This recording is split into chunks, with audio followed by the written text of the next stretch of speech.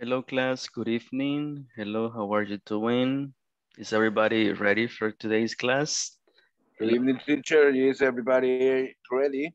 Nice to hear that, Jose. How are you doing, Narciso? Is everything okay? Good evening, teacher. I'm ready.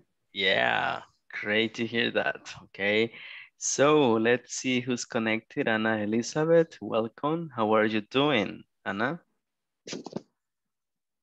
Hello, teacher. Hey, how are you? I'm fine. Great to hear that. Herson, how's everything, Herson? Hi, teacher. How's it going? For the moment, all good for the moment. Okay, okay, okay. You can say there's an expression that you can say, Harrison, which is so far, so So good. far, so So, good. so far, so good. It means todo bien al momento. Okay, teacher. Okay, so let's see. We have Marlene is connected.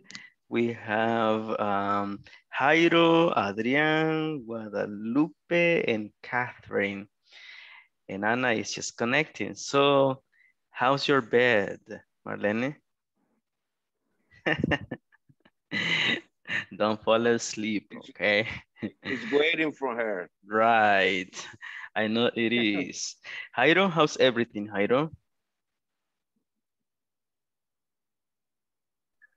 What happened? I thought you were smoking. No, I'm pencil. Okay, all right, all right. Okay, so guys, I'm going to check the attendance, all right? And the first one on the list, Adrian. Hello, Adrian, are you connected? Present, good evening. Good evening, Adrian. Ana Elizabeth Alegría. Ana Elizabeth Segura. Present, teacher. Thank you. Narciso. I'm here, teacher. Cool, good. Carolina Guadalupe. David Orantes. Okay. Eric Arnoldo.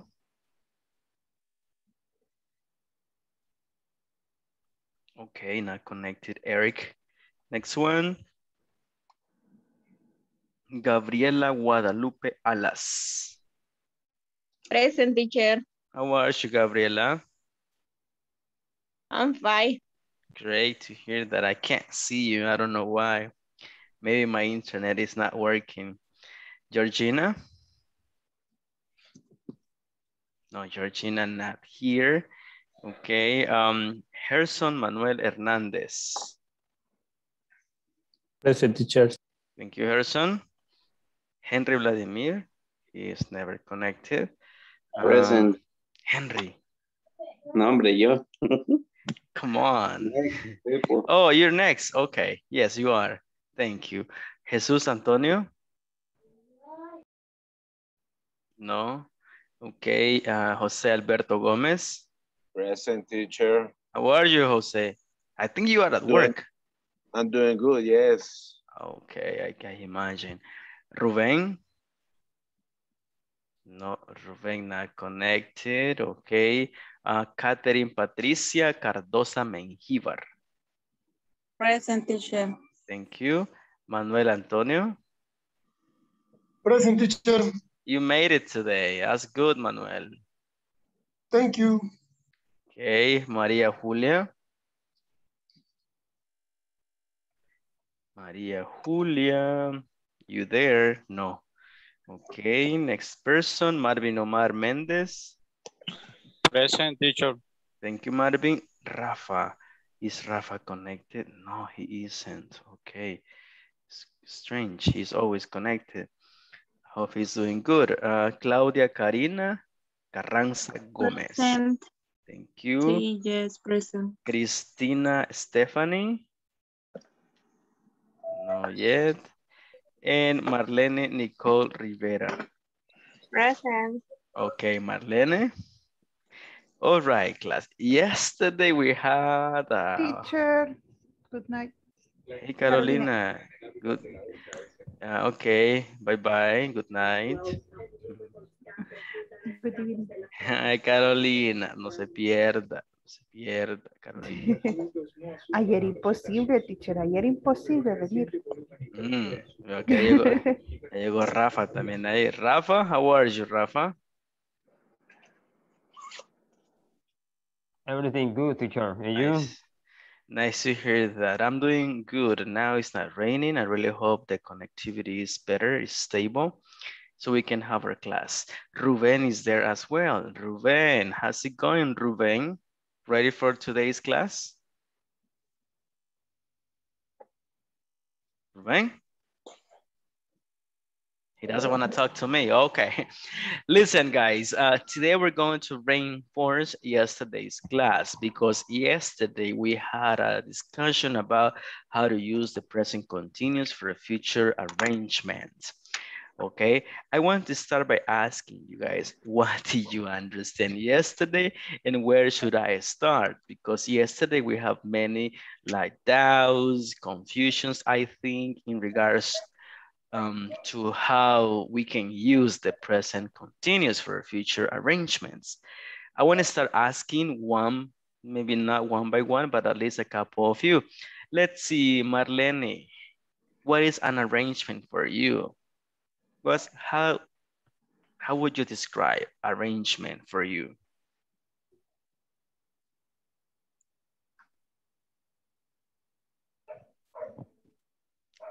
Marlene fell asleep. I told her not to sleep, but she slept. Marlene, hello. Hello, teacher. Sorry. Oh, I'm sorry that I woke you up. Tell me. I just woke you up, right? Yeah. Oh, okay, you were sleeping. I'm sorry, my bad. No. No, you're sleeping. Okay, Marlene, what is an arrangement? What is it? What's arrangement for you? I don't know. Yesterday. What's an arrangement? Okay, I want to hear, guys. Tell me, what is it? Anybody? Gabriela? What do you think, Gabriela? Would you like to help us?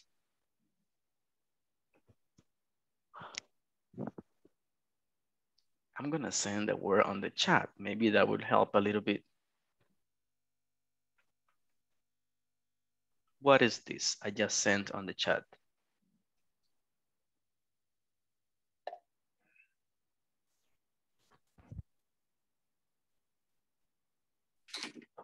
What is arrangement? And why am I talking about this? What is it? Arrangement is like prepare something for something, no?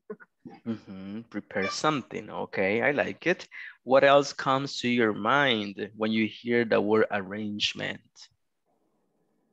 What will we do in the future?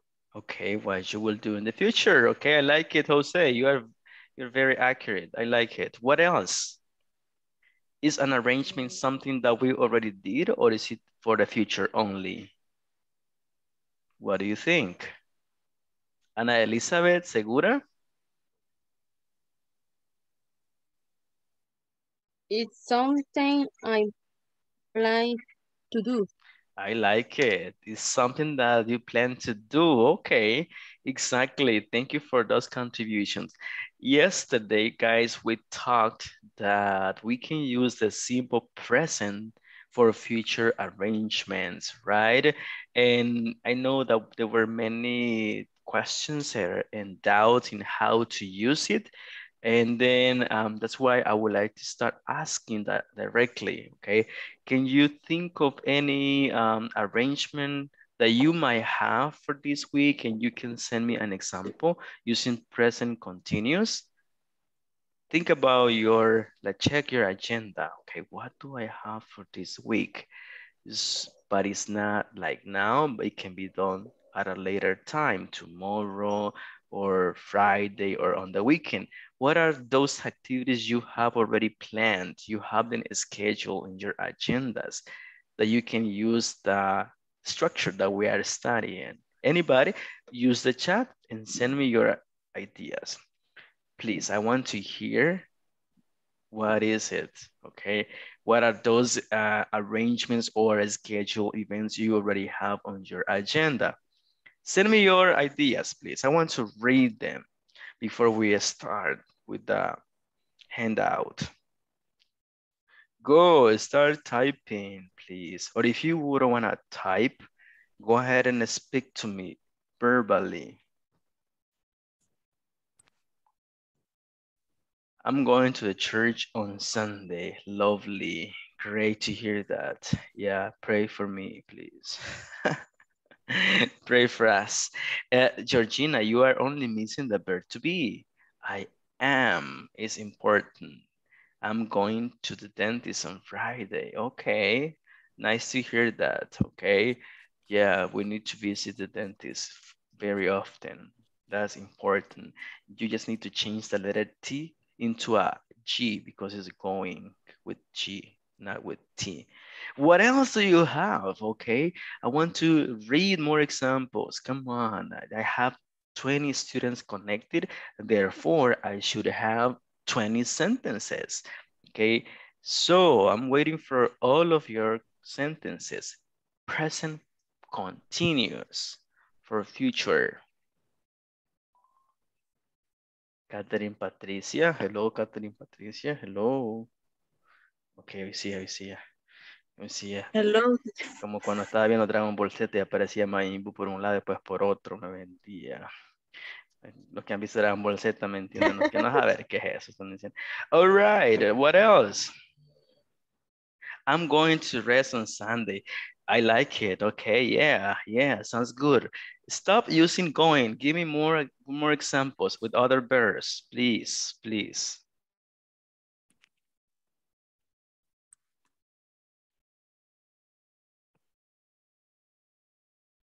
Come on, don't be shy. Go ahead. You don't want to type? Fine. Talk to me, please. Talk to me. Don't wanna type, don't want to write, don't want to text. No problem. Go ahead and talk to me. Let's see who wants to do it. I am waking up late on Saturday. I like it. Yeah, sounds really good. I am playing soccer on Saturday. Lovely, great ideas. Adrian, what else comes to your mind? I want to read more examples. I have read maybe a couple of things, but I got 20 students. Come on, tengo que hasta saber cuál era ahí del montón que están cayendo. Ok. Y los mismos siguen enviando los demás. Only like listening. Gerson, we are having the weekly meeting tomorrow. That's great. I'm going to the park on Saturday. Next week, I'm attending to a meeting. La verdad que me sorprenden, todas están súper bien. Entonces, ayer yo me fui pensando, me fui afligido. I was worried about, wow, what is difficult? I think I'm not able to explain this, but I can see your examples in there, just great. So great to see. I'm meeting for dinner. I'm meeting for dinner with my family in the new restaurant on weekend. Okay, I like it. Nice to hear that. Enjoy. What else comes to your mind? I'm sending a report. Manuel no estuvo en la clase. Manuel ya me trajo otra estructura. Manuel. Quería que estamos hablando, que es que no comprendí muy bien, porque como ayer se me fue la electricidad, pero como cosas que voy a hacer en el futuro. Estamos creando oraciones. Okay. Exactly, pero no estamos usando will. Es I am. I going to. No estamos usando ni going to ni will. Estamos usando una estructura del presente continuo para arreglos futuros, para eventos ya programados. Mire, entonces mire, uso el I am, luego un verbo. En ING. Ajá. Ok. No sé si hicieron la tarea asignada de ayer para ayer. ¿Sí? Si se fijaron, todos los ejemplos que les da, todos les aparece una expresión de tiempo futuro. La mayoría. Eso indica, le da más contexto. Veamos los ejemplos, Manuel, los de sus compañeros. Vea, Rubén dice, I am scheduling the meeting. Ok, día para cuándo. I have a visitation agreement. No, Jairo, ahí ese es presente simple. Tendríamos que corregir. La de Georgina sí está bien. I am eating pupusas on Friday, ok. Allá va a ir para los planes de rendero, ¿verdad? Nunca vaya a pedir pupusas de aguacate con queso. Nunca lo vaya a hacer. Yo, porque tenía curiosidad, lo hice y guacala. Ew. El aguacate cocido.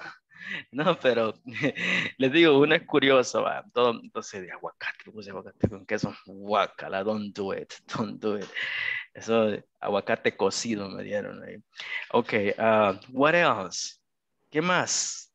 What else? Bueno, más o menos está la idea. Quiero compartir la pantalla porque el tiempo va bien rápido y tenemos un par de lecciones que cubrir en esta ocasión. Ok, tenemos nuestra primera conversación. De hecho, vamos a ver un par de conversaciones today. We have like 2 or 3 conversations going on today. So my first question is for Ana Elizabeth Happy. Who is the first person to arrive at your workplace? Who's the first person?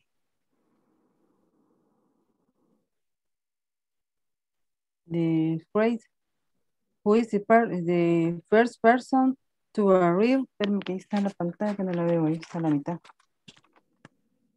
One page is... No vayan pensando en la respuesta porque me la van a dar en un momento algunos. O los que no pueden mandarla al chat para ir leyendo también. Espérame que ok, ya. Who is the person to arrive at your workplace? What is the first thing do you when you get to your workplace? Solo la primera, Ana. Sorry. Hola.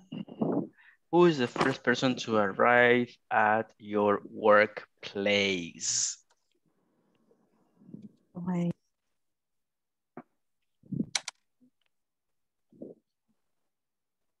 Vamos a darle chance que piense Ana. Narciso, who is the first person to arrive at your workplace?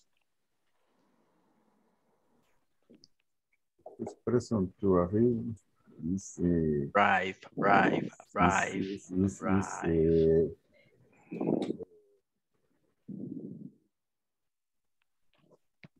my boss. ¿Recuerdan las preguntas de ayer? ¿Cómo es? Is my boss. Oh, okay, you got it. Nice. Your boss. Okay, I imagine. I imagine. Okay, good. Narciso, let's repeat this action. Arrive. Arrive.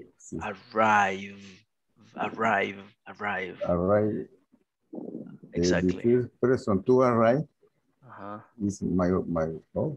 Okay, yes, makes sense. Let me ask you this question too.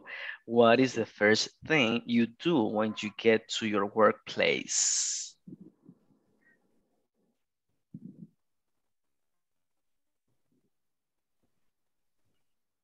What is the first thing you do, Narciso, when you get to your workplace?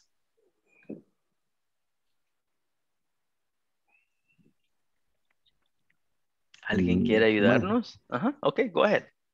My boss. First thing. Okay. Yes, Narciso, and then we listen to Adrian. Teacher.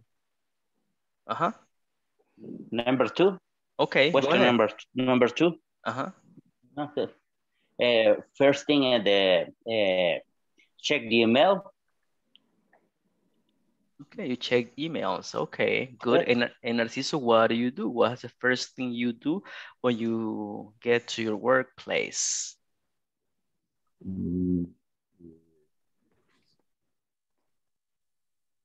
¿Qué digo?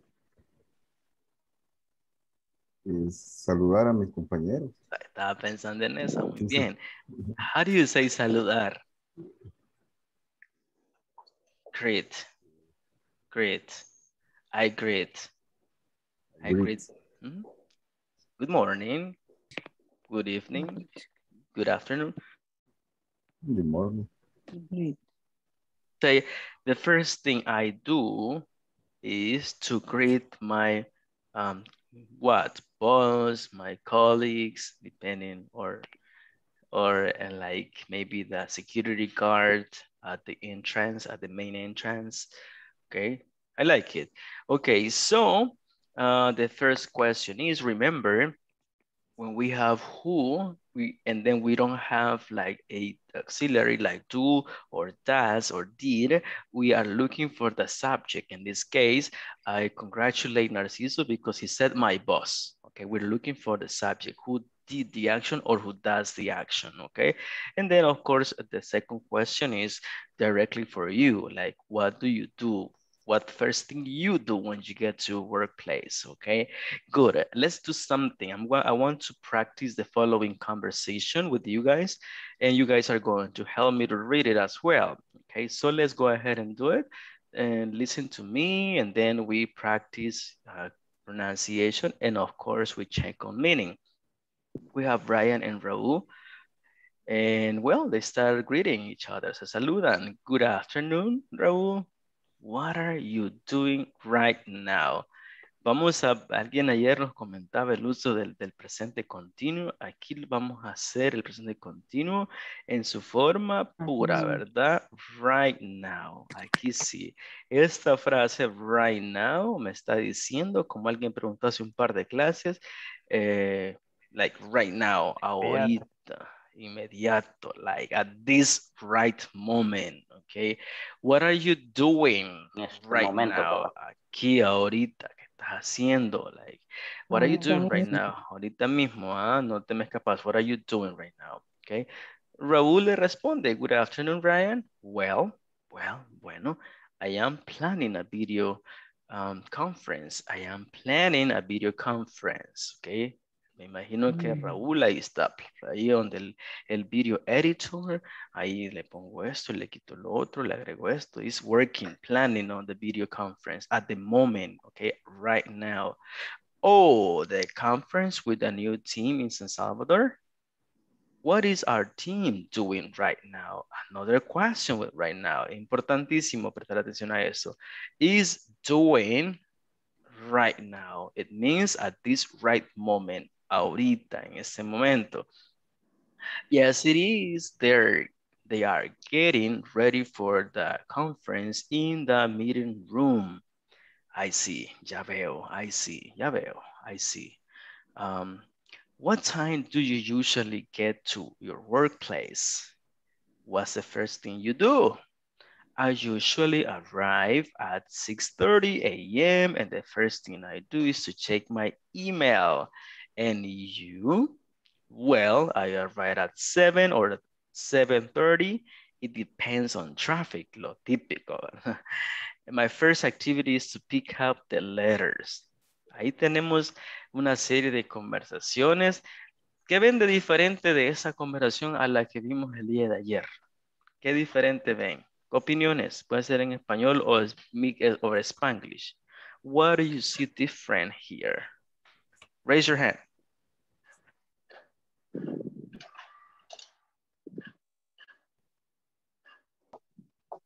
¿Qué es lo que está haciendo en ese momento y ayer lo que tenía planeado para hacerlo más tarde?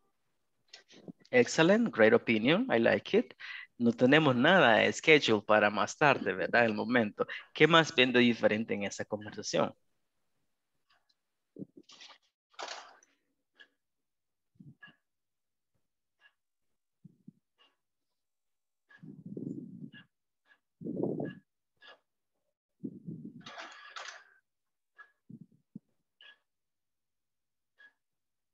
¿Algo nuevo? What else? Veamos si son observadores que más ven en esta conversación. ¿Será que estamos haciendo una estructura nueva o algo que ustedes ya sabían?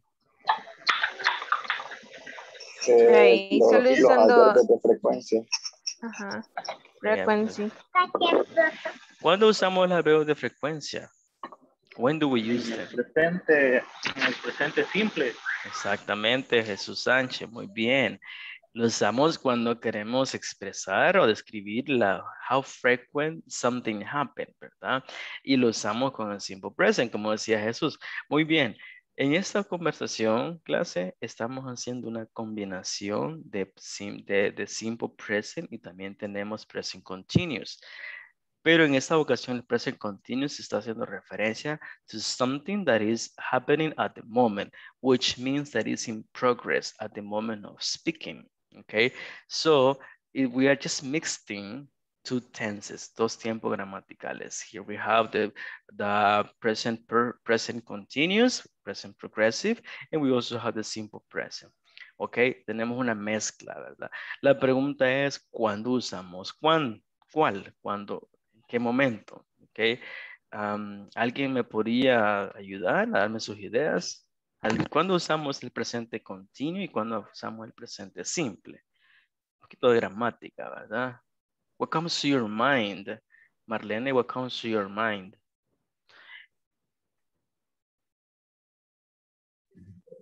Present continuous is a future and simple present is now. The use. I like that, but present continuous is future if we use it for arrangement. But in this sentence, is it for future? Mm-hmm. In this sentence, it's not for future. In this sentence, it's talking about present now. Like ahorita. now, ahorita, en este momento, at the moment of speaking, el momento que se está hablando. Sí. ¿Cuándo usamos el presente simple? Simple. What type of activities do we do for simple present? ¿Se acuerdan lo que revisábamos en el módulo anterior? Cuando no fue conmigo, pero el módulo anterior.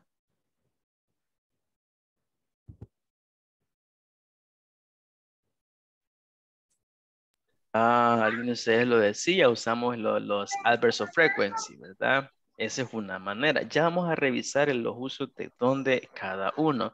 De ahí un cuadrito les aparece en el manual. Seguramente que unos ya lo vieron. Ya más adelante lo vamos a revisar. Pero ahorita me van a ayudar. Right now, you are going to help me to read. Quiero que lo lean por lo menos dos pairs. ¿Alguien que quiera leerlo voluntariamente? Veo con ganas de participar a Cristina. Hi. Me and Cristina. Bueno, está bien, go. Cristina.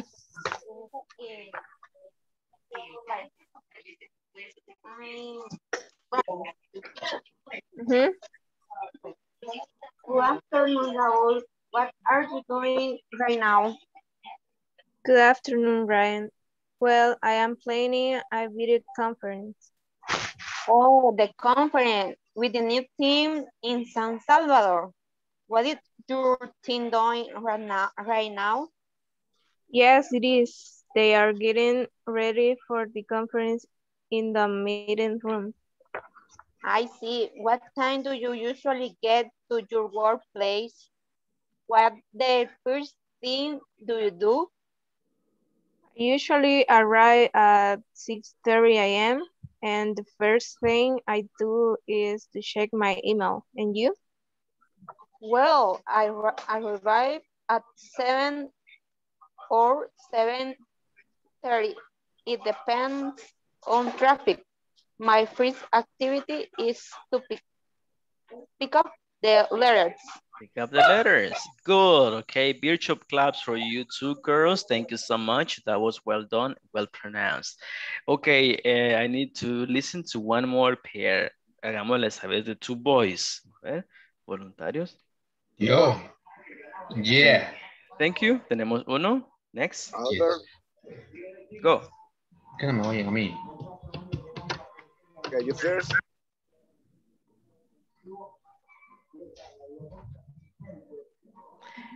Go, Jose and David, creo que eran. Yes. Hola. Okay. Good afternoon, Raúl. What are you?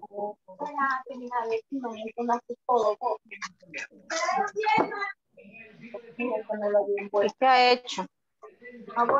¿De qué? Hello. Chiquito los dejaste, muy chiquito los We dejaste. start. Yeah. Hoy sí, hoy sí, hoy sí. Go ahead, go ahead. All right. Go ahead. Good afternoon, Raúl. What are you going right now? Good afternoon, Ryan. Well, I am planning a video conference. Oh, the conference with the new team in San Salvador. What is your team doing right now? Yes, it is. They are getting ready for the conference in the meeting room. I see. What time do you usually head to your workplace? What the first thing you do? I usually read at 6:30 a.m. and the first thing I do is to check my emails. And you? Well, I sit 8 or 8:30, no sé, más 30. In depend on traffic, my first activity is to pick up day later. How many? Thank you so much, you two guys. Appreciate it. Nice. Thank you for the reading. That was good. Ese verbo no se le olvide que es arrive. El verbo arribar, arrive. Y el 30 es 30. 30. Es un número, es un TH un poquito. 30, 730, 730, 30, 30. Thank you. Bueno, guys, entonces vamos a continuar. Yo creo que alguien tiene alguna pregunta de esta conversación. ¿Está claro? ¿Alguna duda? ¿Significado? No? No questions? No questions, no answers. ¿Ok? ¿Me ayuda con la número 1, Narciso, por favor? Léala y nos ayuda con la respuesta.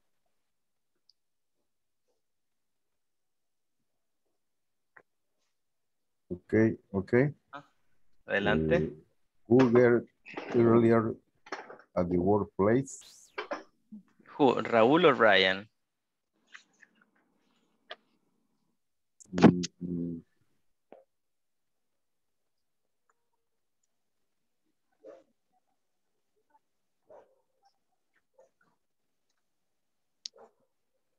Raúl. Next question. Yes, what is the topic Raúl and his team are discussing in the conference?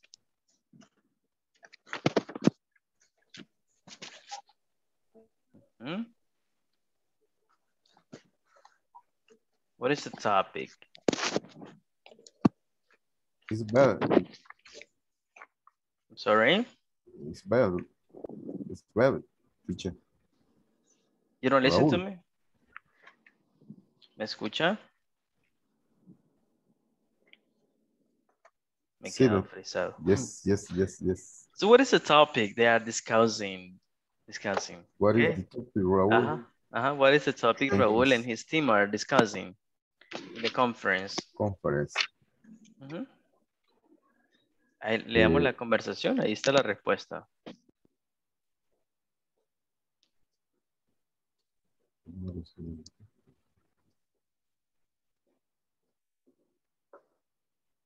¿Alguien le quiere ayudar a Narciso? Anybody? Quiero ver si voy a dejar de compartir o quiero ver si... Ok, sí lo veo todos. What is the topic? Vamos a ver quién tiene who has the answer. What is the topic?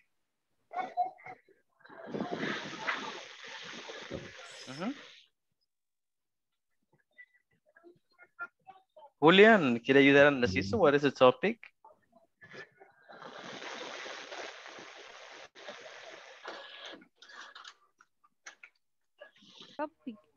What is the topic Raúl and his team are discussing? Teacher, ¿qué página es? Es que tengo el manual digital ahora. Sí, estamos en la página, lo voy a compartir otra vez, página 31, 31, let's see, 31. What is the topic?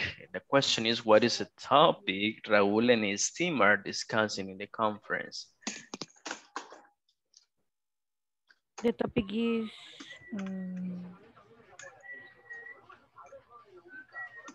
Planning the video conference. No. Yeah, but what is the topic? The topic. Oh,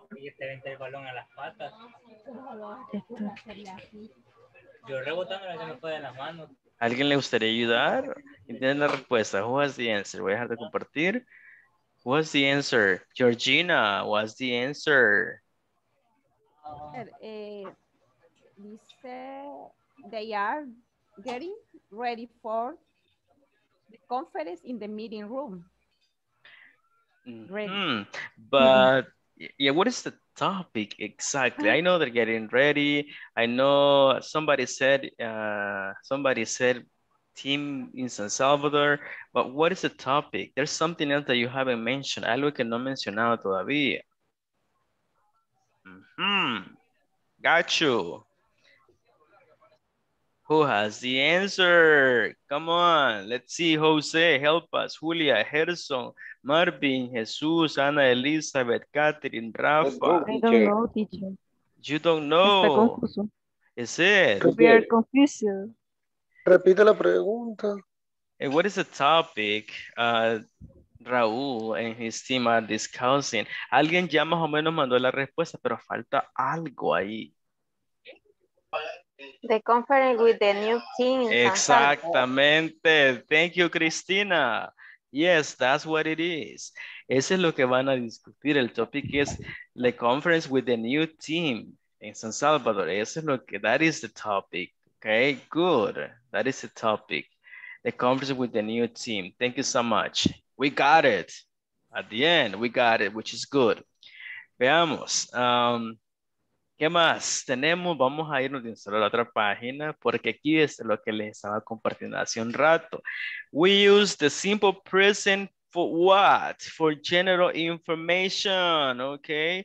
But we use it for routines. ¿Qué son los routines? Ahí usamos el simple present. For example, la fórmula ya la podemos, el sujeto y luego el verbo en su forma base. I check my email every morning. Una rutina. He writes reports about meeting. También es una actividad que suele pasar día con día. She audits inventories. Tenemos esta es y es porque es tercera persona que ya sabemos. La última es they arrange meetings. Eso es el simple present, pero tenemos un cuadro comparativo y tenemos el use of present continuous. Eso lo utilizamos para ongoing actions, es decir, en progreso, pero la clave aquí es at the time of speaking, cuando estamos hablando. Si le pregunto a David en este momento, what are you doing right now? ¿Cuál es su respuesta, David? What are you doing right now? Sobre, perdón, repeat, please. Responde, sure, what are you doing right now? Receiving class. Receiving, exactly, receiving class. What are you doing right now, Miss Happy?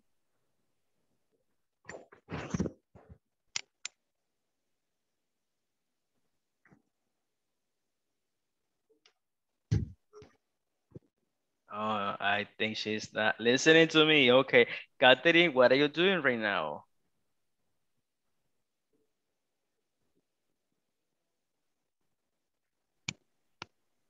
Hello, teacher. Hello, what are you doing right now?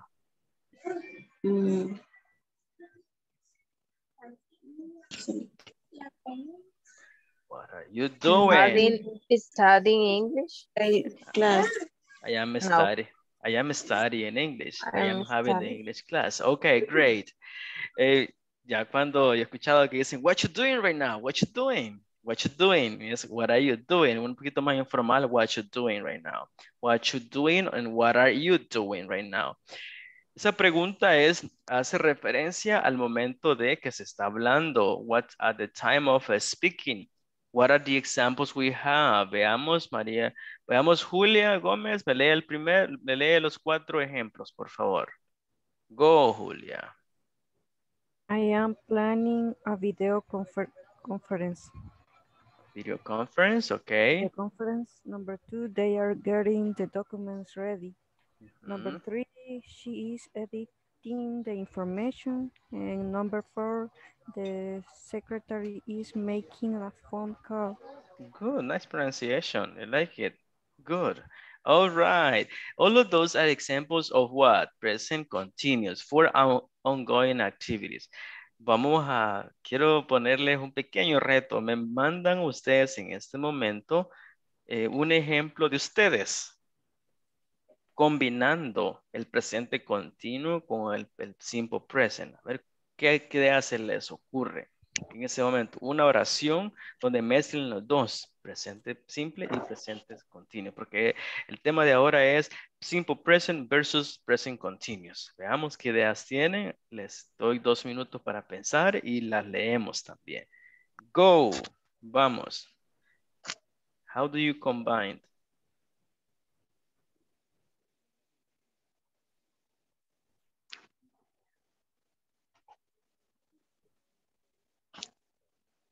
Podría decirles para combinarlo, podría decirles, I am teaching English to my students because I teach English every day from 8 to 10. No sé, ya dije los dos.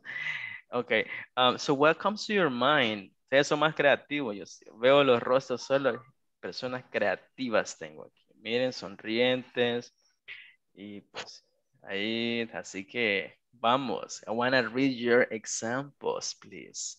Let's see. Watching a game, dice Jairo. Ok, está bien. Ahora pensemos en cómo lo combinamos. How do we mix it? How do we mix it up? ¿Cómo lo combinamos? Seguramente vamos a necesitar unir dos ideas y vamos a necesitar alguna frase que haga la transición y que suene bien. Ya vamos a ver un par de ejemplos. Pero quiero ver ustedes, your ideas.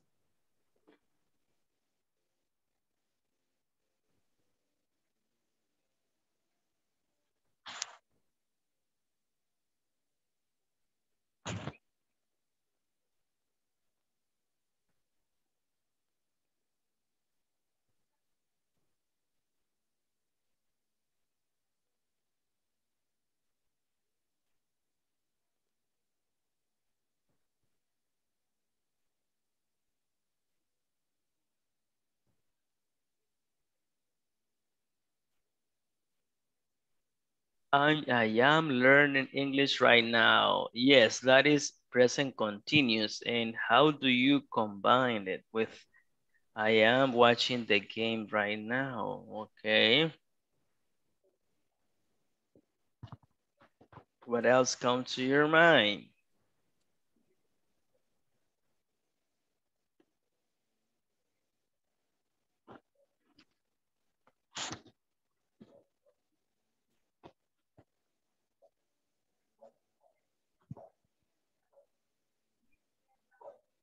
I am watching the game right now. Está bien. I am it. David. Vamos a revisar esa de I am it well. Si va a poner el verbo to be, necesitamos poner el ing. Si no, pues no tenemos permitido usar el verbo to be si el verbo no va en ing. I am drinking coffee in the morning while I check.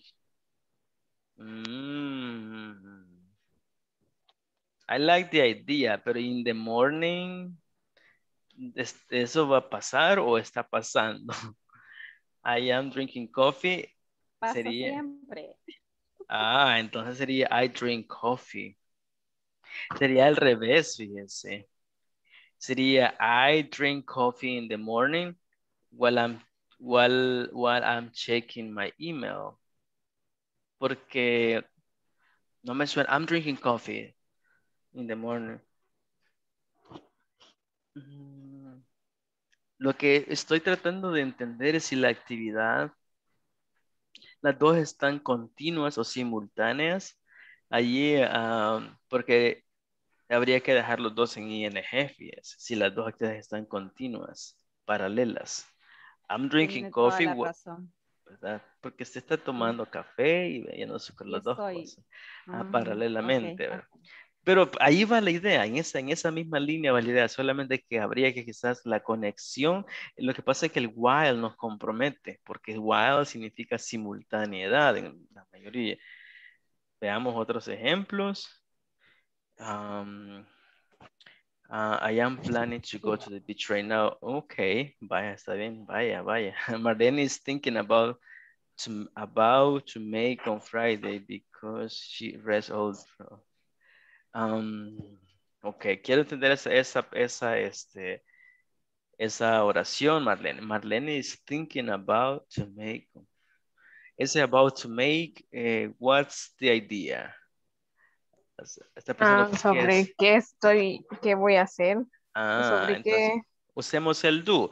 Marlene is thinking about what to do on Friday. Así se la... what to do. Acerca de qué hacer.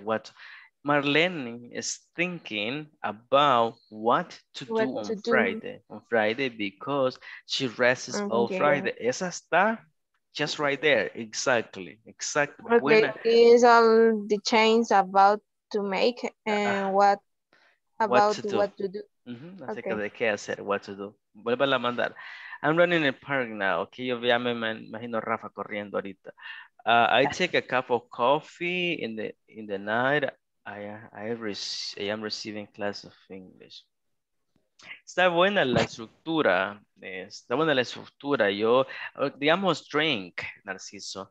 I drink a cup of coffee every night. Todo cada día. Y luego puede decir, and I, vamos a ver. I drink a cup of coffee every night. Si le pongo mientras recibo la clase, depende del contexto en sí. Aquí la conexión que me he utilizado, más parecen dos oraciones separadas, como tomo una taza de café y estoy recibiendo la clase de inglés.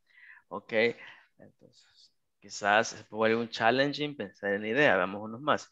I am receiving the English class, pues. Ok, ahí usaron el verbo to be, la de Cristina. I am receiving the English class because to my work is necessary. Entonces ese es el verbo to be, no el simple present. I am receiving, veamos Jesús, I watch TV every weekend and I am eating popcorn. Y estoy comiendo, eso está pasando en el momento, ¿verdad? I'm drinking chocolate in the night and I'll run. Es así, ya es futuro ese I'll run, no podríamos dejarla. Esa me gusta, Ana Segura. Vamos a volver a leer. I have an English class at 8 p.m. every day and I'm having my class right now. Esa está, pero esa idea está exactamente bien. Porque me gusta. La de Ana me gusta. I'm working this Saturday because I need to advance in my... Esa combinación está buena también. Aunque por decir I'm working this Saturday más suena a una actividad, sí con el progresivo, pero para el futuro, pero está muy buena. Mantiene la estructura. I am eating well on Saturday, but today también la de David, mirón, está bien. Muy bien, me parece. Esa también está chiva. I make my breakfast every day. I'm making... Ok, está bien. También la de Rubén. Allí Marvin, he is sending the report. He is sending the report right now.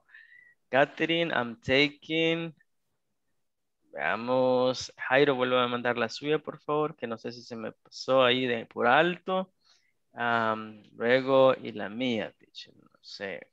Jairo, déjame ver si la encuentro. I'm drinking chocolate. No, sí, le comenté, le decía que porque dice I'll run in the afternoon, no, porque ese I'll run es I will run, ella no se sale del contexto porque I will run es uso de will, ok, así que, así es Jairo, no sé si me está escuchando, yo veo un montón de, Jairo, ¿escucha? Ok, bueno, good. All right, let's continue. Veamos qué más tenemos. Ayúdenme con esos ejemplos, guys. In the present continuous. Thomas, Cheryl. Y tenemos un verbo entre paréntesis que vamos a utilizar.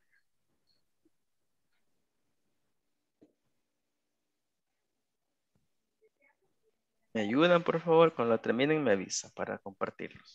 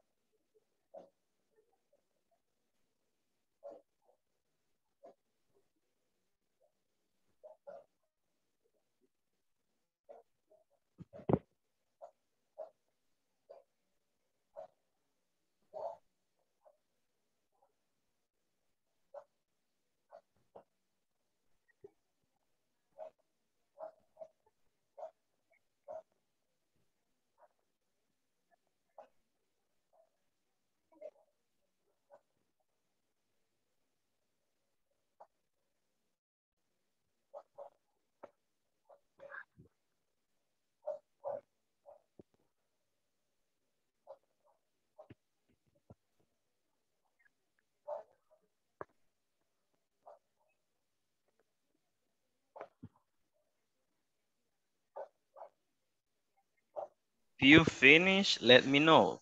Okay, if you finish, so we can continue. Please just send a message and say finish, please.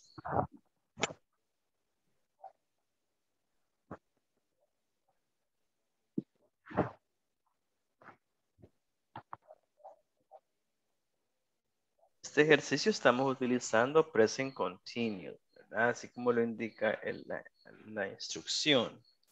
Por lo consiguiente, todos los verbos que tenemos en paréntesis, meet, take care, pay, prepare, and send, tendríamos que usarlos con ing, ¿ok? Julia, ¿ya terminó? Julia? Yes? Ok. Tenemos Georgina que terminó, Marlene ya terminó. Ok, good. So, comencemos, Georgina, me ayuda con la número 2 porque la 1 ya está hecha. Vamos a avanzar un poquito. Okay, Please. Shirley, Cheryl. meeting with the boss right now. ¿Qué les hace falta a eso, Georgina? Verbo to be. Exacto. Agréguese. Meeting. Okay. Véalo una vez más, por favor, correctamente. Shirley is meeting with the boss right now. Thank you so much. Number 2, Marlene. Number 3, I'm sorry. He is taking care of everything. Excellent. Thank you so much. Number 4, Julia. I am paying attention to the instructions. It's nice to hear that. Thank you so much for paying attention. Okay, next one, Adrian. Number 5.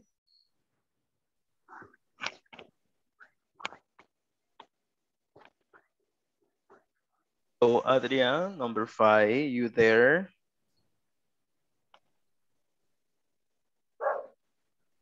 Jairo, number 5, please.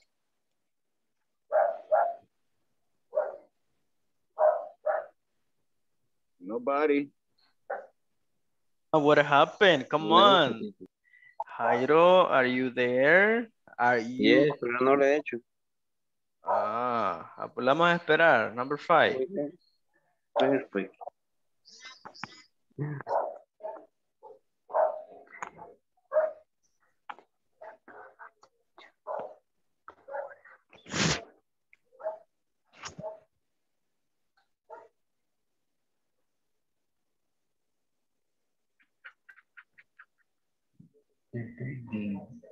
Breathing. She is preparing the breathing.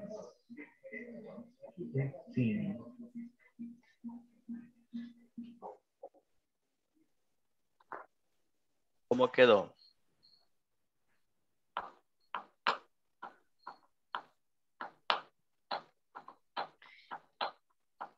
She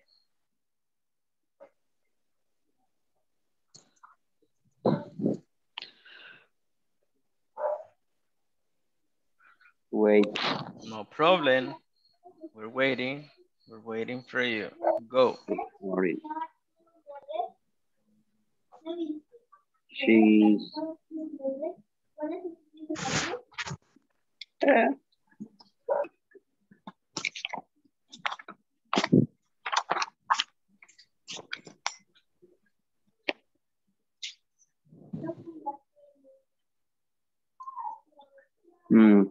teacher, no es. She is prepared the briefing. The briefing.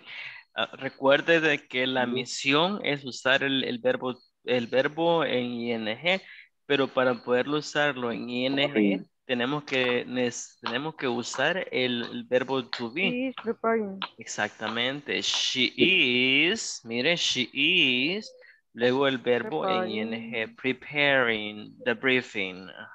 Preparing. Exactamente, the briefing. Preparing. Okay. Léalo una vez más, por favor. She is preparing the briefing. Voy. She is preparing the briefing. The briefing. Briefing. Briefing es una reunión corta que se hace al inicio de la jornada para dar expectativas. Es un briefing. Okay. Nos ayuda con la última, Jesús, por favor. They are sending the product to the warehouse.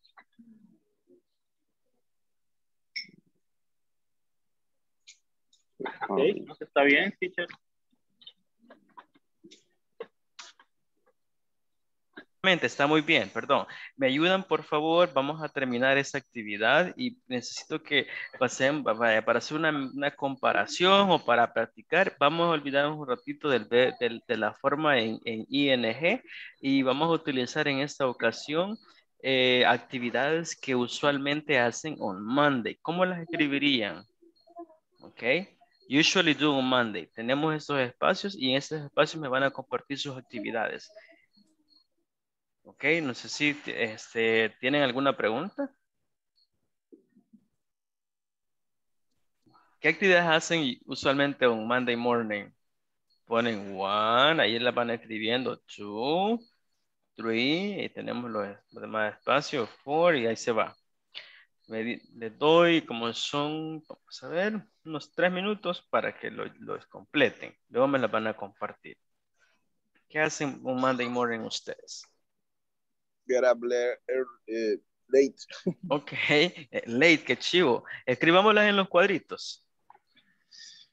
Go on in house. Teacher. In the home, on the work. Opener call the customer on price. Of course, you can do it. Exacto, está bien, está bien. Está bien. Just go ahead and write what you usually do on Monday morning. Ahí usted sabrá lo que hace. In the home. It doesn't say where. Es una muy buena pregunta. Como no dice dónde, usted puede ser at home o puede ser at work. On the work. Okay.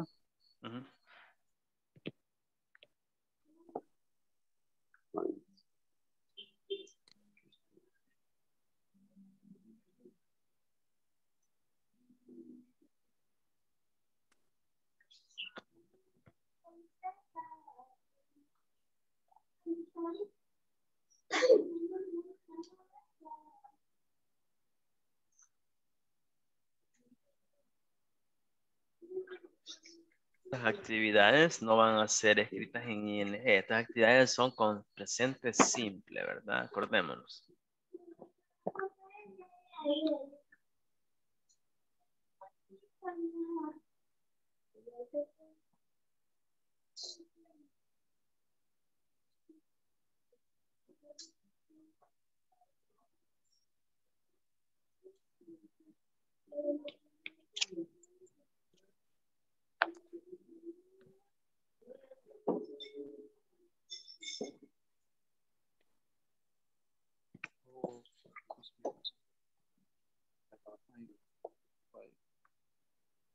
No.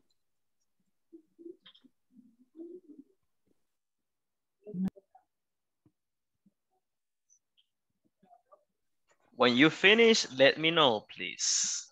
When you finish. Solo son como 3 actividades, así que podría ser rápido, ¿verdad? Una por cada cuadrito. ¿Ok? Así que un minuto más y terminamos. Antes de, me gustaría preguntar qué pregunta, valga la redundancia, formulamos para recopilar esa información. A ver, ¿qué le preguntarían a su compañero o usted para que le responda con esas actividades? ¿Algún voluntario? What do you do What do you do? on Monday morning? Okay, what do you do on Monday morning? Me gusta. O what do you usually do, ¿verdad? O le ponemos usually. Entonces, voy a dar, vamos a hacer grupos de 3 y porque la idea es que compartan con 3 compañeros lo que ustedes hacen. Solo que antes les voy a tomar la asistencia, ¿ok? Así que denme un segundito. Vamos a tomar la asistencia porque ya son las 9, increíble. Denme un segundito, ¿ok? Y luego vamos a compartir con los compañeros. Comenzamos con el número 1 en la lista. Adrián. Hello, Adrián. Present. Thank you so much, Present, Adrián. present. Good. Ana Alegría. Hello. Present. Ana Segura. Present. Present. Thank you, thank you. Narciso. Present, teacher. Thank you, Narciso. Carolina Guadalupe. Carolina Guadalupe. Present, present. Thank you, David Antonio. Present, teacher. Thank you, Eric Arnoldo. No, okay. Next one, Gabriela Guadalupe. Present, teacher. Good, Gabriela. Solo el techo, veo, Gabriela. ¿Será Gabriela o será un audio que dejó grabado de ayer ahí? Luego Gabriela. Y lo puso así para arriba, que no. Gabriela. Ok, Georgina. Present. Thank you, Georgina. Gerson. Present, teacher. Thank you, Henry. Not here. Jairo. Present. Thank you, Antonio Sánchez. Present. Thank you. José Alberto. Present. Thank you so much, Jose. Rubén. Present, teacher. Thank you, Catherine Patricia. Present, teacher. Manuel Antonio. Present, teacher. Thank you, María Julia. Present. Thank you, María Julia. Marvin Omar. Present, teacher. Thank you so much. And Rafa. Present, teacher. And Claudia. Claudia. Present, teacher. And Cristina.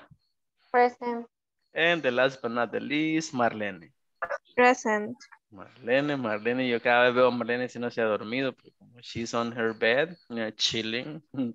Ok, bueno, compartimos con 3 compañeros, por favor, lo más rápido posible, que nadie se quede sin participar, le escuchamos y quiero ver, vamos a hacer, esto sería bien. Compartan con sus compañeros sus actividades, pregúntenle, ¿verdad? Díganle, what do you usually do on Monday morning? Lo escucha. Luego alguien más formula la pregunta para que otro responda. Y traten de acordar o tomar nota de lo que le responden, porque quiero que después me compartan ustedes las respuestas de sus compañeros, ¿ok? Al menos 1 o 2 respuestas, ¿ok? Así que here we go, guys. Tomemos ventaja del tiempo y pues a practicar.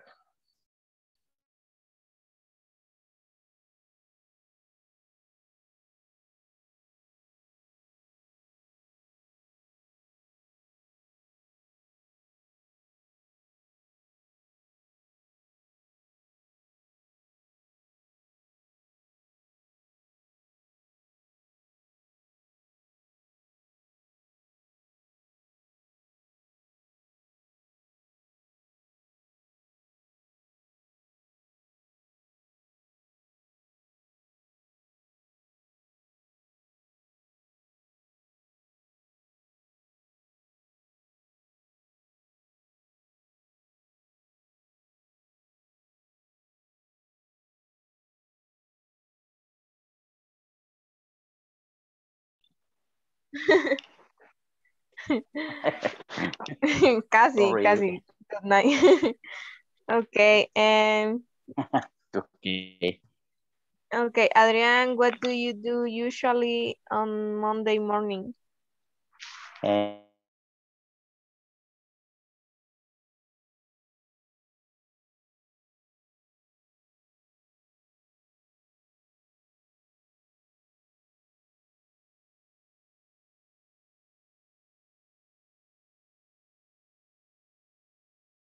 In my work, receive. In my work, dijo.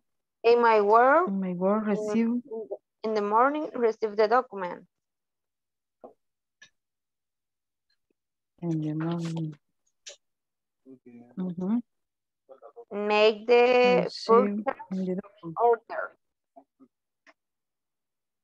I make the What? make the Maybe. purchase order. Recibo Te órdenes de oíste compra. cortado, Cristina. Hago órdenes de compra. Make the purchase order.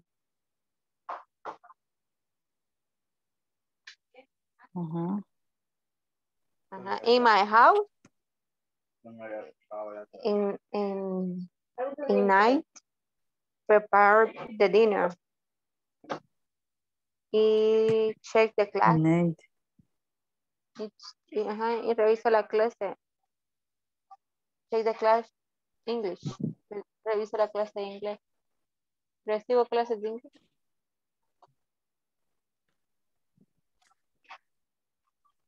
Ok, ¿quién le va a preguntar a Claudia?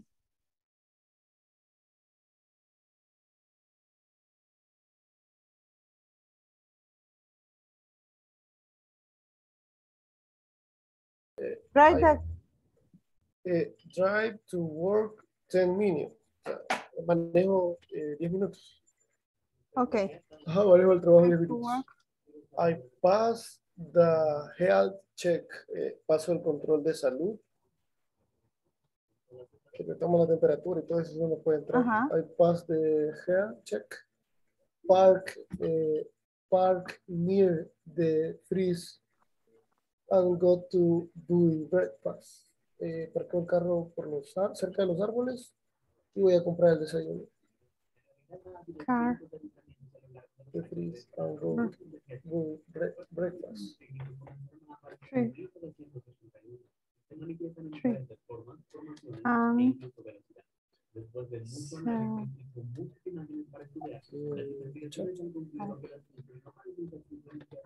Okay. ¿Usted? Me, I take out the trash. I cut.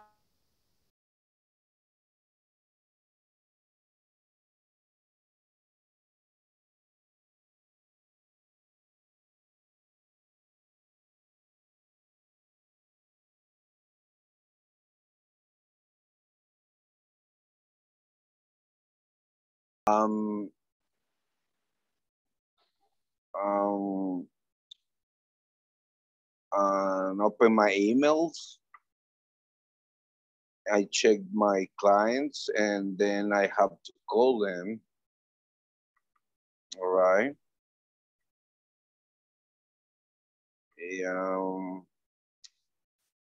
I try to organize my organize. Thank you, teacher. I organize my things to do all day. Right? My That's thing. it.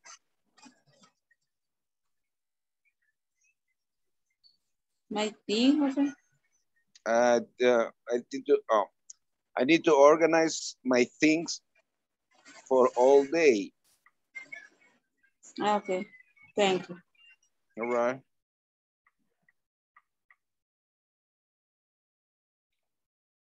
Finish, guys, finish. Yes. Yes, Finish. we did. Yes. Ok, voy a terminarlo entonces. Vamos a volver todos, ok. Un segundo, un minuto.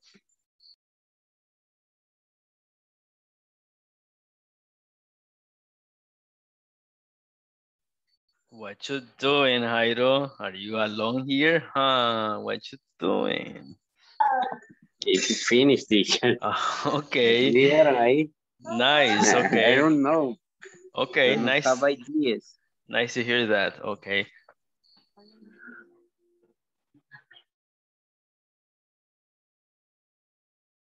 Okay. Nice. Thank you so much for coming back. Yes. One moment. What? ¿Era así? Okay. Yes. Yes. Yes. That's correct. I think I can see it. Call customer. Oh, in arrears. Yes, in arrears mean those customers que le deben. No, en avanzado. I check my email, right? Email, right? In the morning, yes. The next is offer or credit products. Ofrecer productos de crédito. No sé si es así. Yeah, like credit cards, loans, right? And another is. What is it? I can't see it. Yeah, put it closer, please. Closer. Más cerca, closer. It says, no, I can't see it. Pero dice analizar mi portafolio de clientes. Oh, I analyze my client's portfolio. Good. Perfect. Nice. Okay, guys, solo necesito 2 voluntarios que compartan. A ver, ¿quiénes quieren hacerlo? Y a ver. Ok, bueno, no estoy viendo la cámara, le voy a decir ahorita. Quiero ver, ya tengo primero. Ok. Me, teacher. Thank you, Manuel. Go ahead. Nice, okay. I like it. Go ahead. Rafael, he cleans his office in the morning, send reports, reviews video conference. Carolina, she goes to the market. Perdón, primero iba, she takes out the trash, she goes to the market, she answers emails. Finish. Thank you. So she takes out the trash. Great. Good. What else? Let's see one more to share. Anybody else? Let's see. Teacher. Go. Yes, Adrian.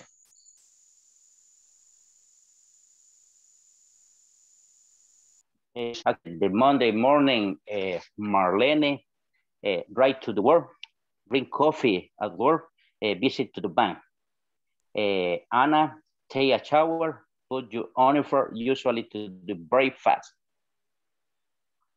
Finish. Nice, thank you so much.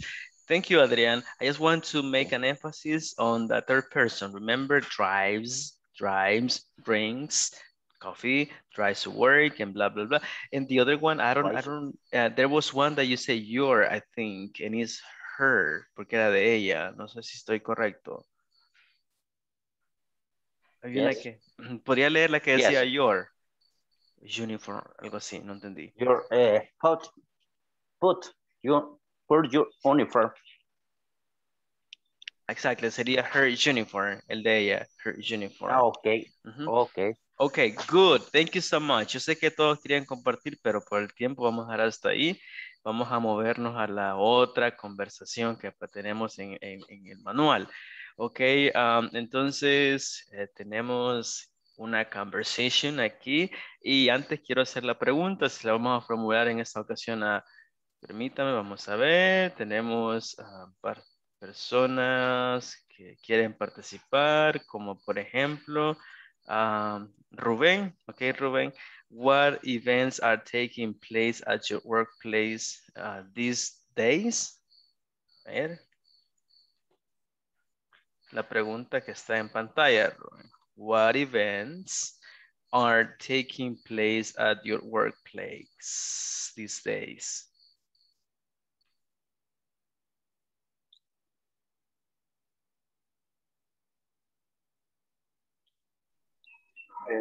What event? ¿Qué evento? Taking, ¿qué significa, teacher? La frase take place es que van a tomar lugar o se van a realizar at your workplace these days.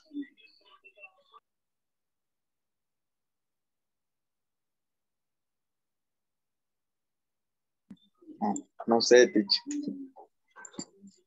Evento que vaya a realizarse en esos días en su lugar de trabajo. No tiene que ser like grandes eventos, ¿verdad? Pueden tener una reunión en un evento, for example. Father's Day celebration. Father's Day celebration is around the corner. Yes, yes. Okay, what other events, guys, are happening? Anybody else who wants to participate?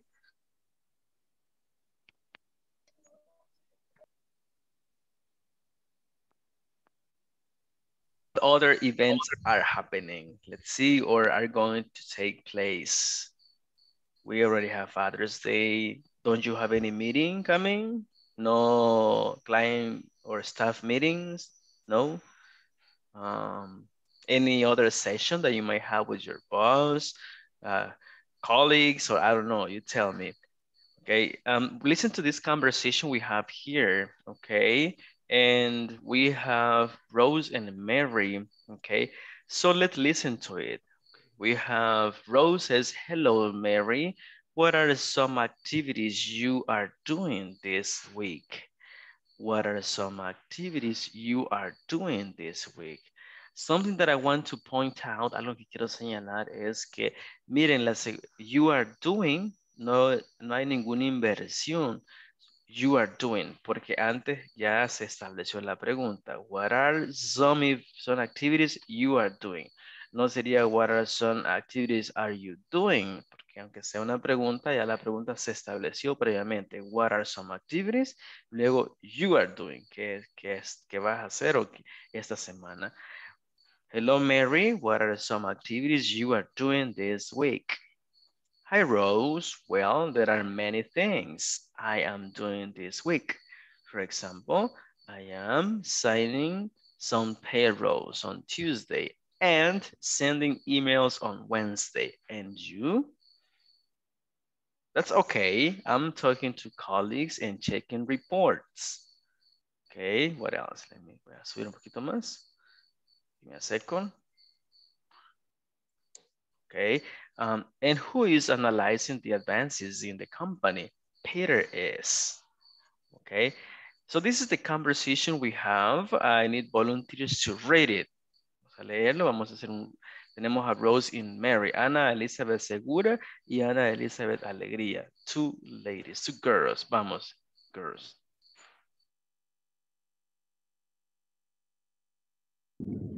Hello, Mary. What are some activities you are doing this week? Hi, Rose. Well, there are many things I am doing this week. For example, I am singing some prayers on the Thursday and sending emails on Wednesday. And you? That's I am talking to colleagues and checking reports. And who is analyzing the advances in the company? Peter is. Peter is. All right. Thank you so much. Some pronunciation para todos y para las dos personas que acaban de leer. Doing. Doing. El verbo firmar. Signing. Signing son payroll. Correos se dice emails. Esa palabra es ok. That's okay. Okay, y la palabra colegas es colleagues. Analyzing the, aquí este artículo lo leemos como the, ¿verdad? Sí, the, porque la siguiente letra que viene es una Es una vocal. The advances. Por ejemplo, si estuviese si la letra que sí es una consonante, entonces no lo leemos como di, lo leemos como da, ¿verdad? Es lo más típico.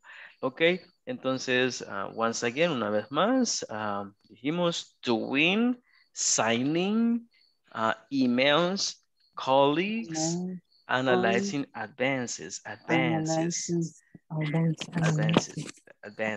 o analyzing the advances. Ok, veamos, escuchemos a dos más, los que están más motivados. Cristina, ayúdenos por favor y vamos a pedirle a Georgina.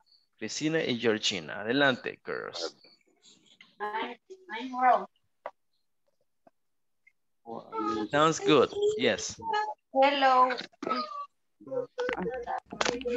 I'm Rose. Hello, Mary. What are some activities you doing this week? Hi, Rose. Well, there are many things I am doing this week. For example, I am signing some payrolls on Tuesday and sending emails on Wednesday. And you? Thanks, okay. I am talking to college and checking reports. Unas actividades. And who analyzing the advances in the company? Peter is. Thank you so much. Okay, Georgina and Cristina. Doing, signing, signing. Y el día miércoles es Wednesday, como si hubiese dos sílabas. Wednesday.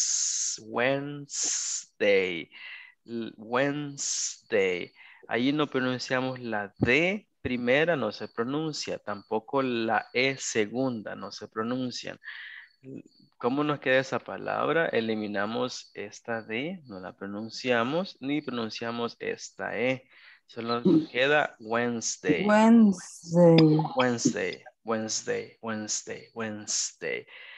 Wednesday. Y lo otro que les iba a mencionar, esta palabra colegas, es colleagues.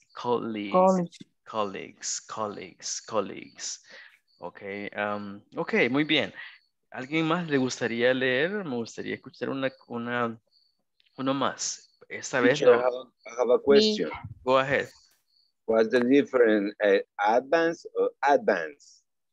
Aquí es advances porque es plural.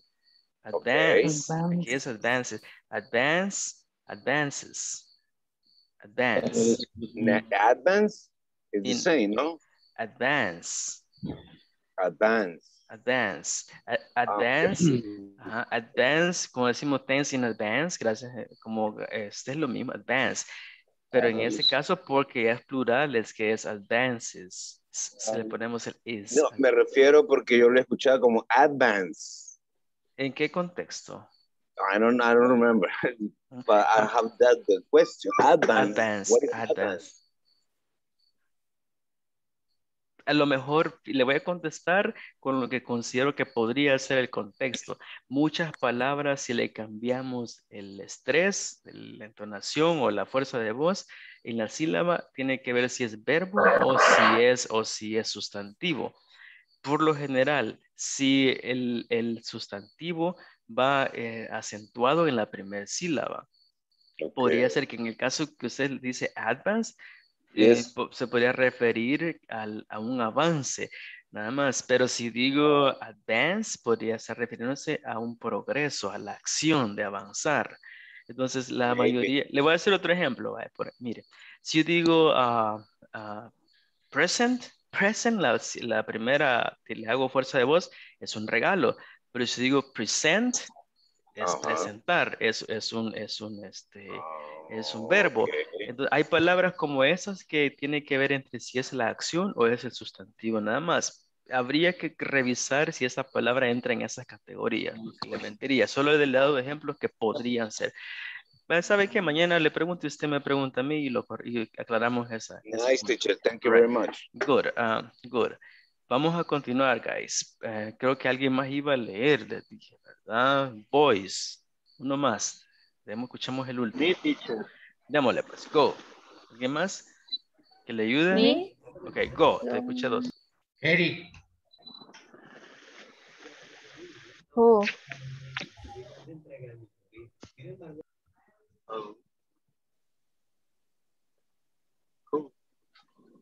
Me?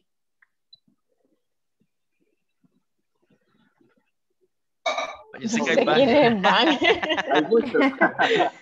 No, pero mira, Creo que dijo Jesús y ¿saben alguien qué? más. Yo prefiero eso a que todos se queden callados. La verdad, vamos a ver quiénes fueron. Ajá. Pero bueno. Vaya, ahora sí el que te... Fue Jesús. Jesús. Fue Jesús. Como la alabanza fue Jesús. Ok. Jesús. Vaya, Jesús. Usted y quién más quiero ver. Narciso. No, vaya, que Narciso quiere ver. Jairo. Okay. Vaya, Jesús y Narciso. Vamos. ¿Tienen los manuales o les presento la imagen? Por favor, Rose. I am Rose. comparta, share Jesus. the screen. Ok, all right. Aquí va. I am Rose, Jesus. Okay. Hello, Mary. What are some activities you are doing this week? Hi, Rose. Well, there are many things I am doing this week. For example, I am signing some payrolls on Tuesday and sending emails on Wednesday. And you? That's okay. I am talking to colleagues and checking reports. And who is analysis.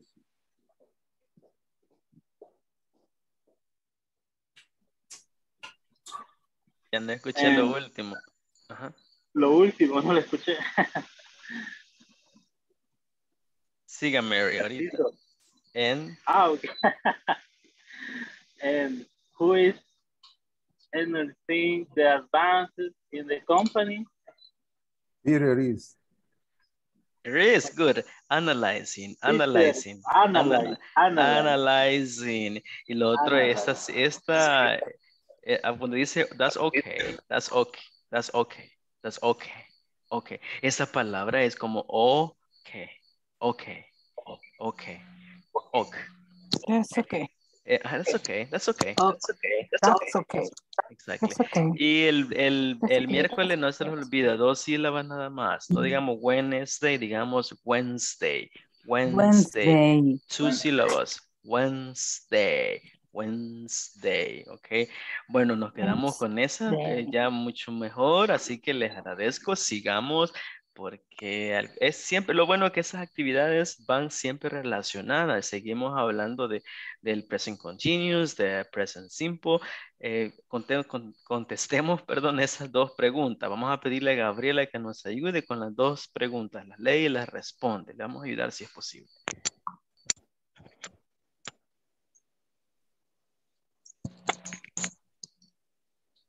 Yo la digo y alguien más que la responda, teacher. Mire, qué cómoda, ve. Vaya, teacher. Ya dijo Gan. Si quiere yo la respondo. Está bien. Si quiere Sí, me terminemos gusta la pronunciación. si quiere terminemos la clase I like ahorita. pronunciation. Gabriela, vamos, Gabriela. Si quiere, no Go. pregunte mejor. Si quieres. Vaya, Que la vamos. responda Rafael, teacher. Mire. Vamos, usted puede, Empatado. 2.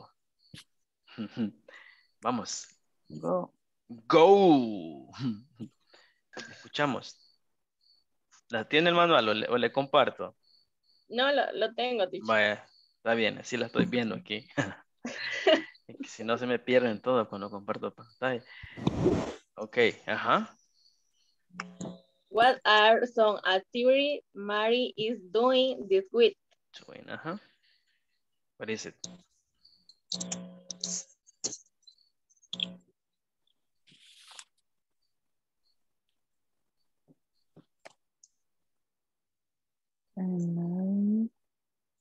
There are many things. No, no. Okay. Signing some payroll. Ok, ahí salió, ya salió un ayudante. Muy bien. Good. Él es el. How do you say ayudante en English?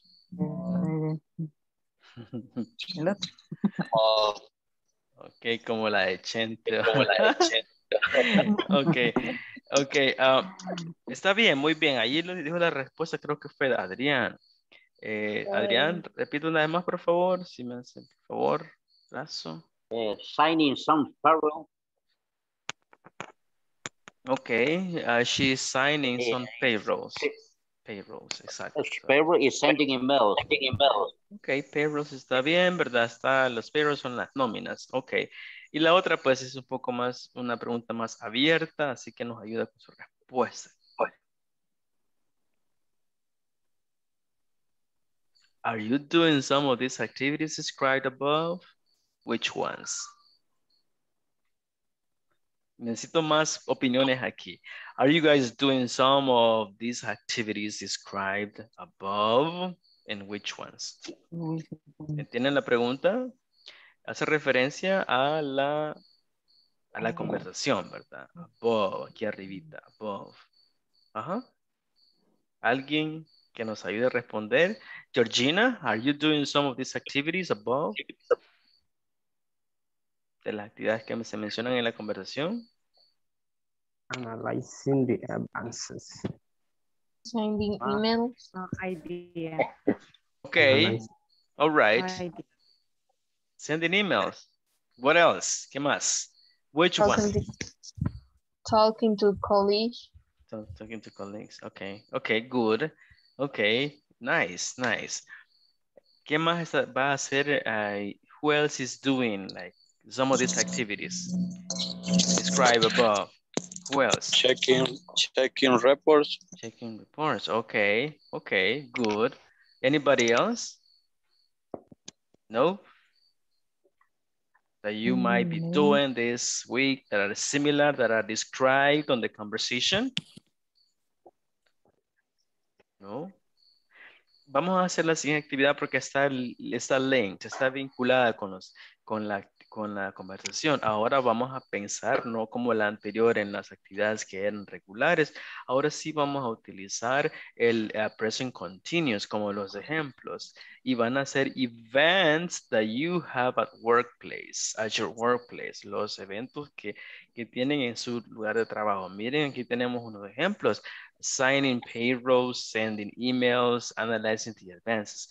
Entonces usted ponga 6 más, le pide el cuadrito y luego los queremos a compartir. Pensemos en esas actividades con ING para ponerlas aquí. ¿Okay? Esa es la diferencia. Tomémonos unos 3 minutos. Cuando termine me avisa por favor para más o menos calcular el tiempo. ¿Ok? Así que adelante, escribamos activities, events that are happening this week at work. Okay.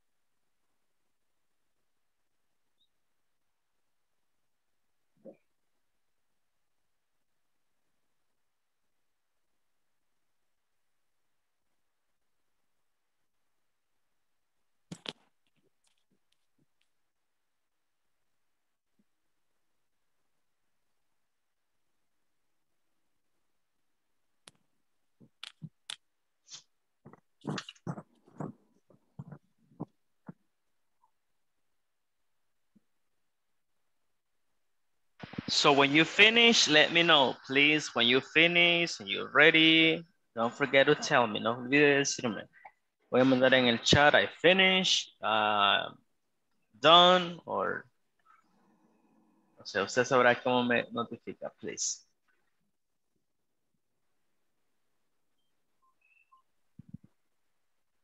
Gabriela ya terminó, Gabriela.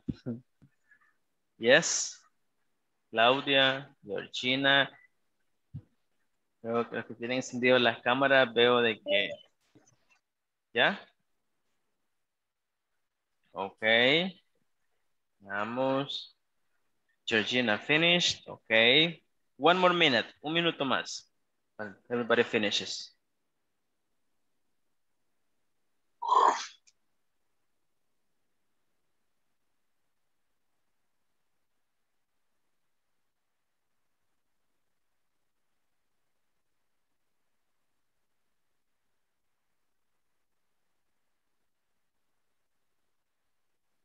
Okay, many of you already finished, which is really nice. So this is what we are going to do. I don't want to send you guys to the groups. I want you to please, thank you, Narciso. I want you to only share your activities that you have done. I mean, that you are going to be doing this week. Así que en forma de respuestas, de una vez me las comparten. Por favor, comencemos con Julia. Me lee las suyas y hagámoslo de la siguiente manera. I am, bla, bla, bla, this week, on Monday, or next week. Pues, hágalo en forma, en primera persona, siempre con ING. Comencemos, Julia, con las suyas, please.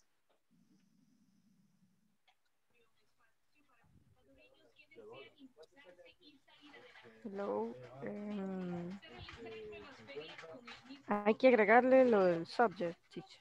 Agréguelo como que usted, ¿verdad? Excelente.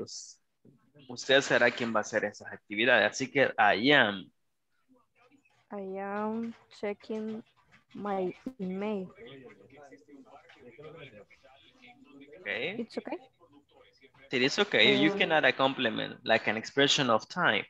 For example, I am checking my emails tomorrow morning. You can say that, but that's just an idea. Continue, please. I am prepare reports on Tuesday. Continue. I am visit the production plant every morning. And I am having meetings on Fridays. And that's what, teacher. Okay, I am having meeting on Friday. Solo diga on Friday, no diga on Fridays, porque si le decimos on Fridays, más me suena a una actividad que sucede cada viernes, entonces tenía que usar el presente simple. Así que diga I am having a meeting on Friday, así está bien. Y thank you so much for sharing. Quería hacer el comentario a Jairo de que I will visit the central agency. No sería el tiempo que estamos considerando porque eso ya es el uso del wills. Así que lo descartamos, Jairo. Y le iba a sugerir que central agency, podríamos decir headquarters como una alternativa. que los headquarters de una empresa son las oficinas centrales, así que podría ser que esa sea una alternativa para en vez de decir central agency. Ok, ok, muy bien. ¿Alguien más que quiera compartir con sus ejemplos? 6 ejemplos. Como lo hizo creo que fue, uy, me olvidó. Como lo Mi teacher. hizo, vamos, adelante pues, vamos. Thank you so much. Vamos, Carolina. I am talking client. I checking homework. I am cooking for the lunch. I am setting invitation for meet. I am meeting white t-shirt. This is my son. I go to the office. I'm going to the office. I'm going to the office. I go to the office. Y puedo decir, I am meeting with my son's teacher. My son's teacher. I am meeting, ¿cómo dijo? I am meeting with my son's teacher. With my son's teacher, okay. Como con el maestro de mi hijo, ¿verdad? I am meeting with my son's teacher. Okay, good. Let's see, let's continue. Vamos a, yo sé que tienen sus ejemplos ahí, pero vamos a dejar un espacio para que los que no han compartido lo hagan en las siguientes actividades. Thank you so much a los que ya lo hicieron. Traigo una lectura, que esta lectura la vamos a completar en esta sesión. Es la última actividad que vamos a realizar. Vamos a leer, la verdad, unos eventos y vamos a responder a las preguntas de falso o verdadero. Tenemos 5 preguntas y tenemos unas lecturas. Me gustaría escucharles a ustedes leer y luego revisamos pronunciación. El primero es Organize Yoga Classes. El segundo es Celebrate Birthdays. El tercero es Paintball. Y la última que es Guess Who. 4 voluntarios para leer. Levanten la mano, por favor. Quiero ver aquí. Vamos, adelante. Thank you. Tenemos el primero. Segundo. 2 más. Gabriela. Carolina. Ok, comencemos. Yo escuché la voz, no sé si es de Manuel. Sí, si lo puedes subir un poquito para ver el uno, teacher, por favor. Of course. Go. Okay, yes. Organize yoga classes. If you work in an office and your employees are sitting at computers every day, don't underestimate the impact yoga could have on their attitude and outlook. Yoga can help a saber cómo se dice para alleviate stress, alleviate stress, calm the mind, release tension, improve brain function, and lift what boss want those outcomes. Qué difícil es. Okay. Alguien tiene el micrófono encendido con mucho ruido. Está comiendo churros. Ok, muy bien. Vamos a hacer unos comentarios. Muy bien. Gracias por leer, Manuel. Vaya, como tip, siempre que tengamos una consonante y luego una vocal y lo podemos unir, hay que hacerlo. Por ejemplo, if you work, aquí mire una K y luego una I. Unámoslo. If you work in an office. If you work in an office. Podemos unir la N con la A, la N con la O. If you work in an office and your employees are sitting at computers every day, don't underestimate the impact yoga could have on their attitude and outlook. Punto. Allí respiramos y decimos, acá hay un puntito, ¿verdad? Luego, yoga can help alleviate stress, calm the mind, release tension, improve brain function, and lift mood. Si están ahí todos, así todos tristes, todos, lift mood, levante el ánimo. Y la pregunta es, what boss wouldn't want those outcomes? Miren qué jefe no le gustaría esos resultados. Así que never underestimate, no subestimemos el impacto del yoga en el trabajo con los empleados.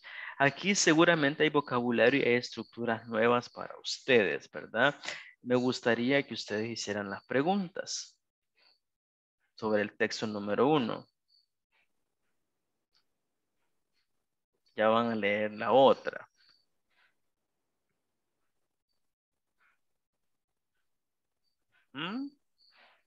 Are we okay?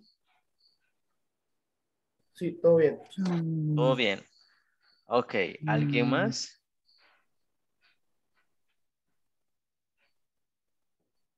Pronuncien esta palabra, miren, porque esta que voy a hacer. Eso le iba a decir. Ajá. Attitude. Attitude. Exactamente, así, attitude. Attitude. Esa es la actitud, attitude. Attitude. El otro verbo de subestimar, como no me subestimes, underestimate.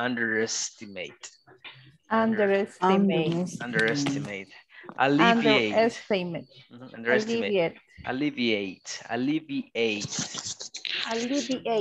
Ese verbo.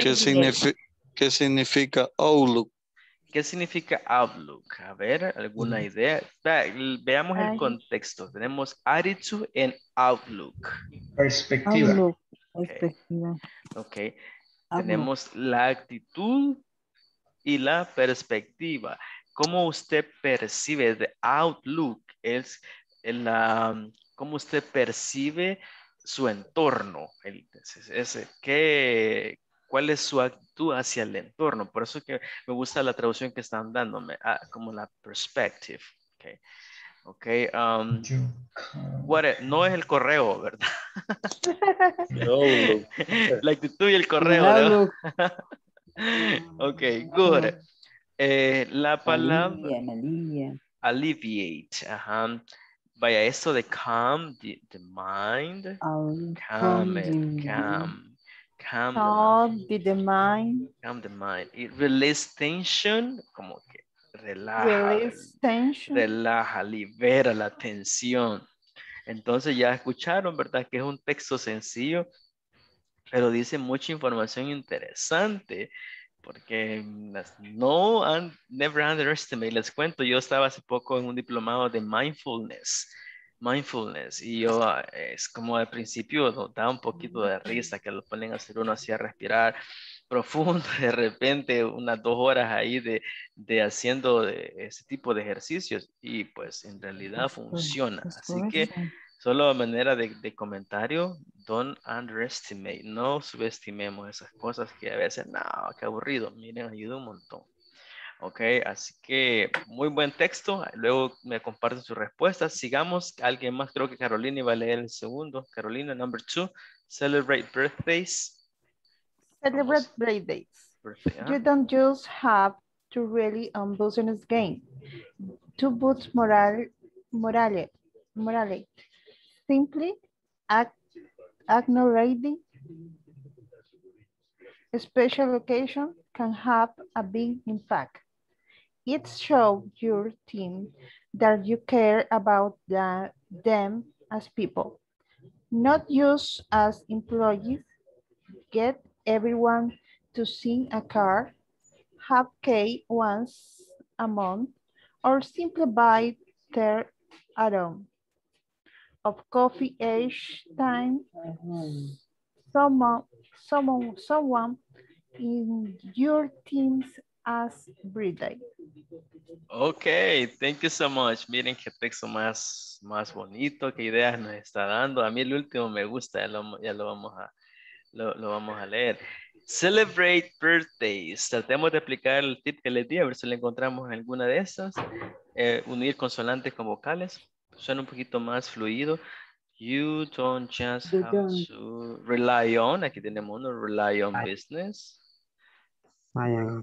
¿Qué más? Business You games. don't just have to rely on business. Business games to boost more morale. Simply, ese acknowledging es reconocer, ¿verdad? Acknowledging. Esta palabra special es, viene de importante, ¿verdad? Special. Occasions can have a big impact. It shows your team that you care about them as people. No, not just employees. Get everyone to sign a card. Mira, aquí podemos hacer sign a card. Sign a card. Que firmen una cartita, ¿verdad? Y have once a month un cake ahí de repente once a month or simply buy then around. Miren, así los jefes ideales, ¿verdad? Y la cartita ahí le ponen todos los deseos y pues se la dan, ¿verdad?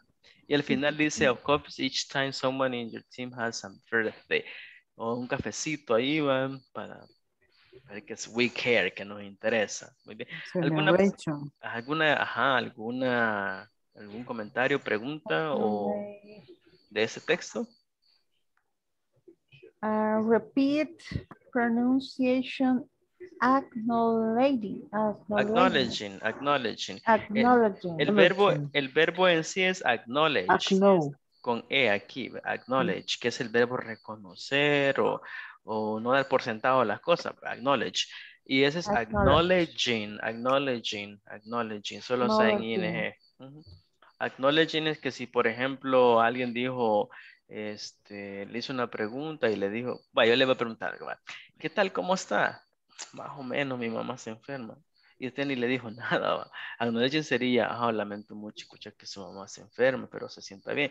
Pero you show you care, demuestre que le interesa. En el caso aquí de los birthdays, si usted sabe que te cumple año, ¿verdad? Acknowledge the occasion, reconozca que hay algo ahí, ¿verdad? Importante y dígale, ¿verdad? Hey, happy birthdays. I really hope you have a great time. Aunque al final del día, ¿verdad? Solo le diga eso, pero algo. Something is something. Okay. ¿Otra palabra o estamos bien con significado y pronunciación? Are we okay?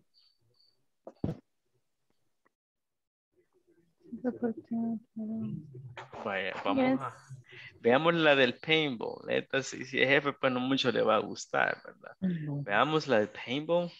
¿Me ayuda? ¿Quién más iba a leer?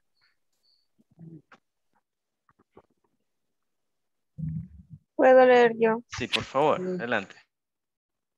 Paintball. Give your employees an opportunity to let off some steam by organizing a day of paintball. Simply getting out of the office can work wonders for staff morale. Watch out toes as the boss. You are going to be prime target. Ya imagino todos los empleados. Aquí nos desquitamos y tirándole a dar en la cara, solo en el paintball.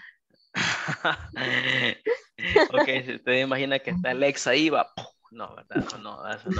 Vaya, paintball. Give your employees an opportunity to let off some steam. Esta frase, to let off some steam, es una frase que va a huir unida, let off some steam, que es, literalmente sería como liberar un poco de vapor, ¿verdad? Pero no se traduce como desahogarse, let off some steam, let off some steam, let off some steam, okay, let off some steam by organizing a day of paintball. Pues a través de la organización de un día de paintball. Simply getting out of the office, workers work wonders, hacen maravillas con la moral del personal. Pero ¿qué le dice aquí? Watch out. Esta es una expresión muy común. Watch out. Cuidado. Watch out. Watch out. Cuidado. Aunque mucho cuidado. Aunque mucho cuidado. As the boss, como jefe, you're gonna be the prime target. Va a ser el target principal, ¿verdad? El que le van a querer dar ahí, ¿verdad? Lo van a atacar sus empleados. No sé, por algo debe ser, ¿verdad? Si es el jefe buena onda, ¿verdad? Entonces lo van a cubrir. Si no, ahí se las van a desquitar, ¿verdad? Ese es un texto. Vaya, solo faltan 4 minutos. Ya no logramos leer el otro. Así que le va a quedar como tarea leerlo Y pues también pedirles que dejen un espacio y contesten si es falso o verdadero. Mañana comenzaríamos con esta actividad. Ok, léanlos, no pidan copia y hagan su mejor esfuerzo y digan mañana son 5, cada uno vale 2 puntos y diga me voy a sacar 10. Ok, pero no voy a pedir copia. Pero lea y después da su respuesta. Ok, entonces les voy a tomar la asistencia, guys, y mañana pues volvemos a retomar para revisar la actividad y las respuestas. Ok, así que, vamos a una vez más a la asistencia. Tenemos number 1, Adrián. Adrián. Present. Good night, everyone. Good night, Adrián. Ana Elizabeth Alegría. Present. Thank you. Ana Elizabeth Segura. Present. Thank you. Ángel Narciso. Present, teacher. Thank you so much. Good night, Narciso. Good night. See you tomorrow. Carolina Guadalupe. Good night. See you tomorrow. Good night. Good night. David Antonio.